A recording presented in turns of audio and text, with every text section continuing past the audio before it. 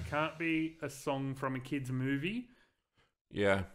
This So was, yeah, which is ridiculous. We will do a movie-related one because we will do one then. I thought this was so hard, and then I realized there's one song that trumps all. I feel like the movie one would be harder. Like, Nah. every Disney movie now just has the most incredible soundtrack. Oh, they do. Yeah. What makes it so hard is it's based on the best kids song. But I put it on my favorite kids song, and I always lose this stuff. Like, Always. So consistently. We've done it so many times. I'm just going to have to win every other challenge because I just don't have this mindset of, like, public opinion. Yep. Okay, so we will reveal what our songs are. Then we're going to quickly listen to each other's songs and maybe discuss them a bit. And we can't put them on because of copyright and whatnot, so we will put the links down below. And if you wanted to check them out yourself, you can. And I would really encourage to. Yeah, definitely listen to both of the songs. My one's amazing. I'm sure Kevin's will be great too. Listen to them and then make your decision. Yeah. I'm going to let you reveal your song first. Okay, I've mentioned before that this is probably the most amazing kid song of all time. Or should I go first because I got mine loaded? No, because I'm already going. As I mentioned before, what is probably the best kid song of all time is The Wonder of Wiggletown by The Wiggles. I knew you were going to do it, and I have heard this song, and there's so many layers to it, and we'll discuss it later. What was feels like a Josh Park. Yeah, we'll go. We'll discuss it later. My best kid song is, and there's so many reasons I will have to go into it because you will not like. First off, you just won't. Anyway, let's get to the point. Mine is "Pool Party" by the Aquabats. Okay. Have you heard this song? No, I don't know the Aquabats, and I've not heard the song "Pool Party." So the Aquabats are a kids punk band. Oh, that's fun. It's so good, and they came out on Yo Gabba Gabba.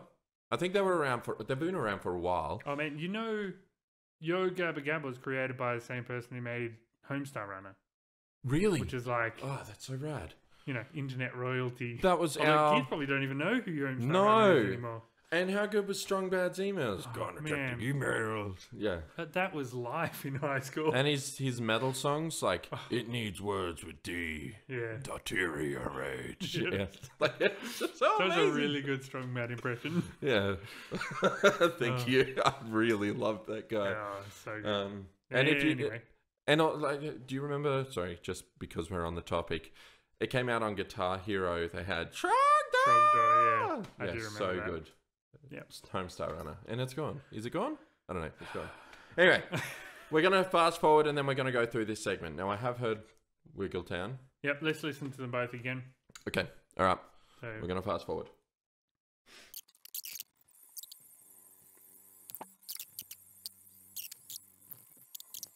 So, that was a marathon. That wasn't just long for a kid's song. That was long for a punk song as well. Like, it was a lot of fun. It had a lot of fun parts. Okay. But it did feel just like a punk song, and they just kind of decided to make it a bit kid themed. Okay.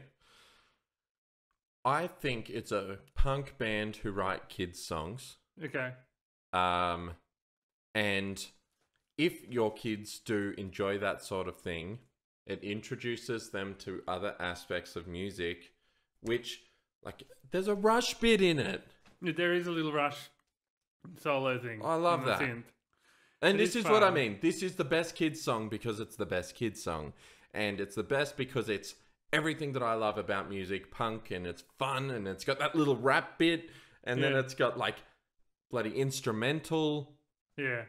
Everything about this is, and you know what, I'm so going to lose again. I knew I was going to. You might don't call defeat in advance. I mean, it's definitely going to lose. I mean, it was. But your song is not any. It is very genre specific. Like, you have to like punk and enjoy punk to enjoy that. You're not going to get the Rush reference if you're not a Rush parent. Like, a lot of parents, they'll just go over the head like, oh, that's a fun little synth solo thing.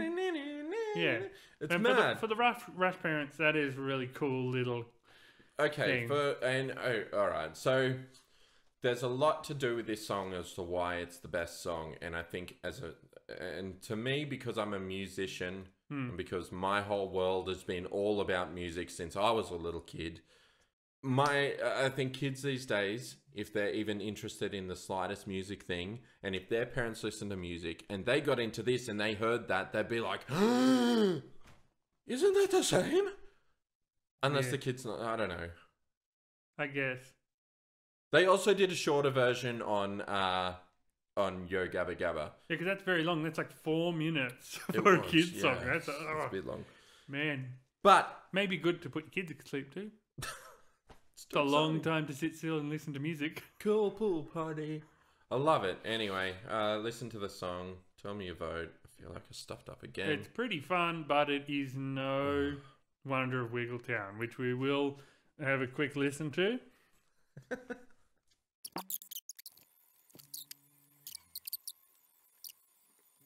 All right, I got a few points to make. Yeah. The Wiggles are amazing. Yeah. Wiggles have always been amazing, even with the change of people. It has always stuck to this amazing cast and music, and the writing. Yeah. Always brilliant. I noticed over time it went, as a musician, it went from being more like Elvis style, because they were very Elvis-y and very like that style. It's definitely progressed into this like more, I don't know, they've definitely grown. They're very Beachy Boys. But even the earlier stuff was very Beachy Boys, like Go Santa Go, super Beachy Boys-y. See, anyway, that's still not... Yeah, anyway, yeah. Okay. The song, the lyrics are great, but it is only age-specific. Yeah. Okay? Kids. No, young kids. Yeah. Young kids. I guarantee if I showed that to my 11-year-old, he'd be like, I don't get it. I'm not having fun. This isn't good. Clouds are smiling. What? Where's the kids getting bashed? Yeah. Where's the funny bit throwing a thing in the pool? Yeah. Like, well, I think when you say kids music, the kids songs generally are going to be for little kids. I mean, by the time they're like 10 and stuff, they're not listening to kids music anymore. They're listening to adult music. Well, yeah, they're they are listening progressing. To the rappers. Although your kids are listening to Eminem. Well, yeah, they're not like at the same time. No, because music that's going to appeal to them. Like they might enjoy the Aquabats, but really it is for TJ is into. He listens to. Oh God, I can't even remember the name. It's this fish that sings. That's from Fortnite. Right. Anyway, he listens to a lot of that stuff. He also listens to a lot of the Pokemon songs. Yeah. If I said, "Hey man, check this Wiggles song," he would. No, I don't want to listen to. I think that's still older demographic than kids' music. He's still a kid. We know when we're You're saying that once your kid is 4, it's always 4. Like, no, it is not gonna, like, there is age if I showed that to Rusty, sweet. Yeah, little kids. I feel like kids, not kids. Like, all music is kind of, all pop music is generally made for kids, like, you know, your kids, your older kids' age. But you wouldn't bring in like a...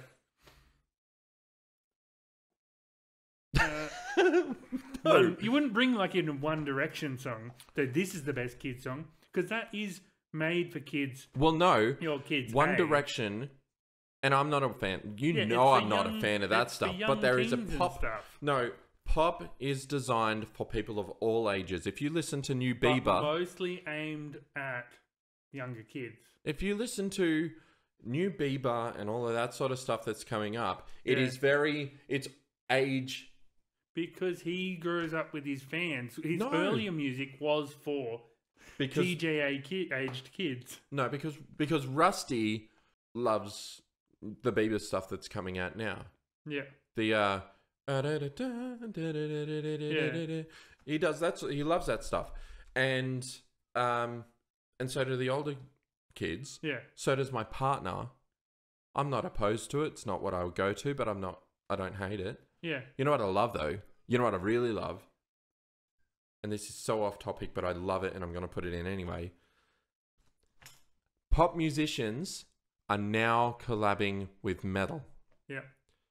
And Travis Barker from Blink-182 is producing a lot of pop artists. So a lot of pop these days is coming out as pop punk. Yeah. And a lot of this, like, MGK is killing it with his punk stuff. Yeah. And a lot of people who are punks are going to say, it's the worst, how dare they? No, I'm sorry. It's really cool. It's really cool to have Blink-182.2 through all these pop artists. Yeah. And it's great to see punk coming out in that mainstream because I'm so sick of regular pop music. Yes, that's fair. So your only argument is to try and change the definition of what kids' music is, really? No. I mean, everyone knows when you say kids' music, it is basically music made for kids 5 and under. You could say, oh, it was made, like 10-year-olds could enjoy it, but it's not kids' music.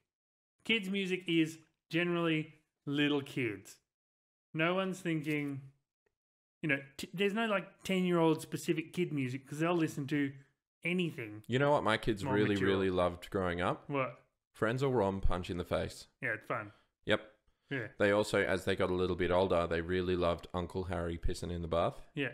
Living End. Yeah. Yeah, because they're a bit rude. Well, Those because songs are a bit rude. fun. That's why they're It's hilarious. And I mean, yeah, I suppose I've given them Anyway. in. All right. So your criticism of the song is that you've decided to change what children's music means. It is really just an incredible song on its own. It has so many layers. The instruments are great. Yeah. It's pretty cool. And all the voices layering on top of each other. There's so much going on in that song. It's just amazing. And Lockie has a great voice. I'm a giant fan of Josh Pike and all that vocal production and the layers. He does it perfectly. And to hear that sort of stuff coming out through like a Beach Boy type Wiggles song is like, oh, you know what? That's really cool. Yeah, it's fun. I love that song. I love it. Lockie has that kind of, like, Greg had a great kid music voice. Yeah. Lockie has just a great voice. Like he could be in like a Josh Pike type thing. I love his voice. It's awesome. Damn. And you know what? As a children's group, the Wiggles work harder than any others, and they've been doing it for friggin' ever. And they are always, forever since being a kid to now, is still amazing. I love the Wiggles. Yeah. I was bummed when Rusty didn't get into them. Now, I think it'll be actually interesting how this vote goes. Because while I do think that The Wonder of Wiggletown is an amazing song, regardless, but we might... A lot of dads are in that age where punk was quite big when they're in high school and that kind of thing. Yeah. So I think if they're listening to them both, I think there might be quite a few people are listening to them and go, oh no, I could listen to that. The punk thing. Yep. They could think that. Or if they're more musically inclined, they might go, oh man, that Wonder of Wiggletown though. Yeah, vote for me or Kevin, who you think picked the better kid song. But then also, in the comments, mention what you would have picked for the best kid song. And whichever comment gets the most votes will get a special mention in next week's episode. I'm okay with that.